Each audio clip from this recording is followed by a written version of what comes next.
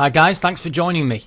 My name's Daniel, and in this video I'll be showing you how easy it is to get up and running with Zend Server 7 via Amazon's marketplace.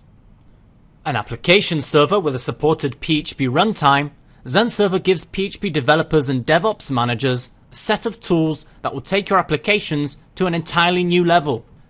Z-Ray, app deployment automation, performance monitoring, request analysis, and configuration management. All these enable apps to run faster, scale better, and stay up longer.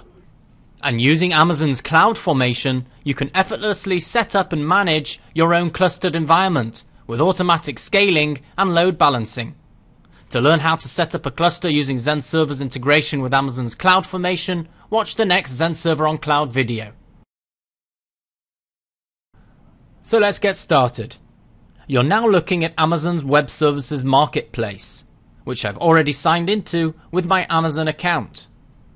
I'm going to search for Zend Server using the search box at the top of the page.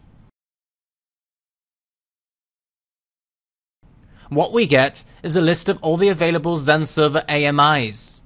An AMI, or an Amazon machine image, is basically a template that contains a software configuration. You can launch the Zend Server 7 Developer, Professional, or Enterprise Edition, either on the Debian or RHEL Linux distributions, and with PHP 5.4 or PHP 5.5. If you're looking for PHP 5.3 support, you can select one of the Zend Server 6.3 AMIs.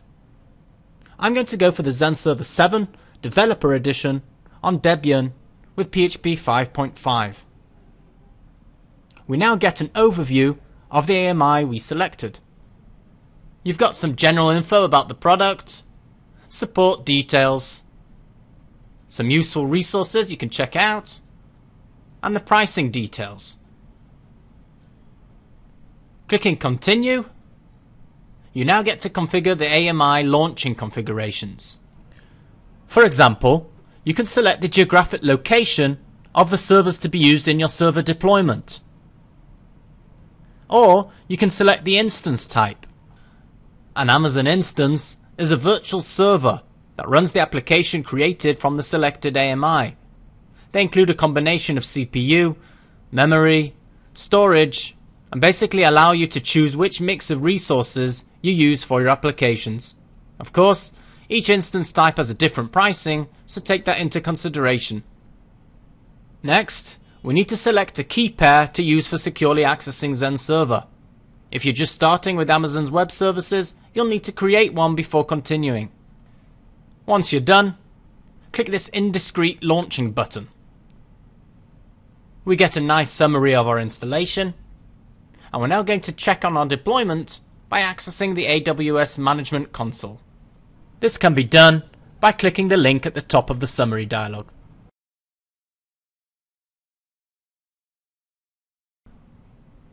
Selecting instances from the menu on the left, I get a list of all my running instances.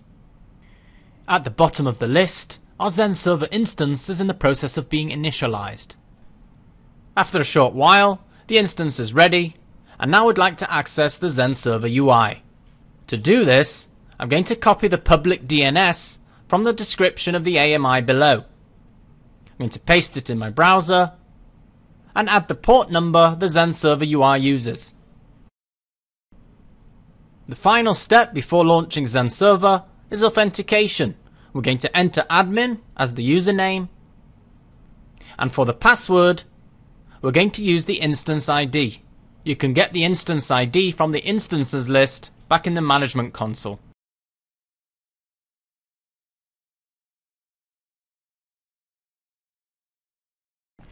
What I'm going to do now is complete the Zend Server launch wizard.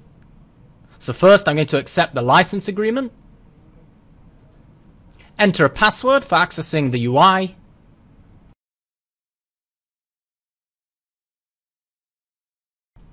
and after our libraries are successfully installed, I'm just going to click Launch in the summary dialog.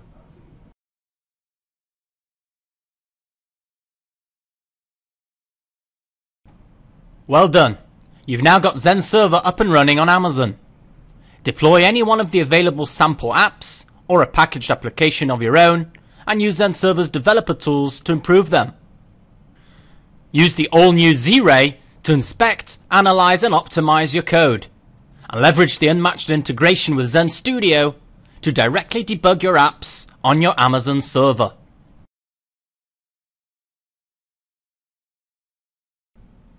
For an overview of the other available features, watch the Introducing Zend Server video.